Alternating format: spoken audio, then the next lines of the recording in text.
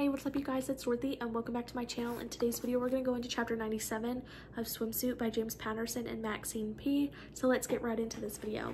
This video may contain sensitive topics and foul language. If you do not wish to continue, I suggest you click off the video now. You have been warned.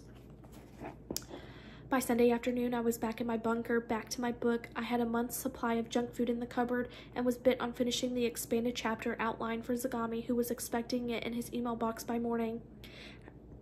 At 7 p.m., I turned on the tube. 60 Minutes had just started, and the Barbados murders were headlining the show.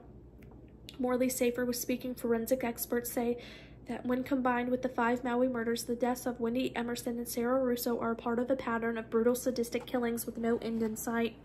Right now, detectives around the world are re-examining unsolved murder cases, looking for anything that can lead to a serial murder who has left no known witnesses, no living victims, not a trace of himself behind.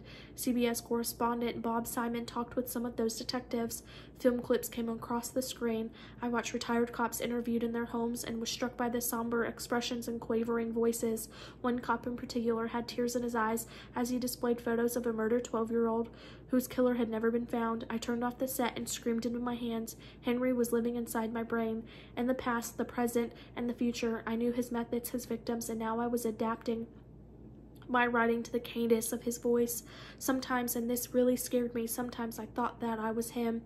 I uncapped a beer and drank it down in front of the open fridge. Then I wandered back to my laptop. I went online and checked my email, something I hadn't done since leaving with Mandy for the weekend. I opened a dozen emails before I came to one with the subject heading is everybody happy. The email had an attachment. My fingers froze on the keys.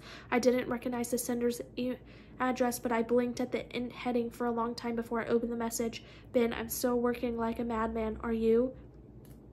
The note was signed HB.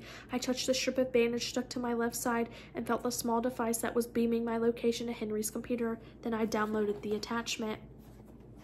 That is the end of this chapter. I will see you guys in the next video. Bye.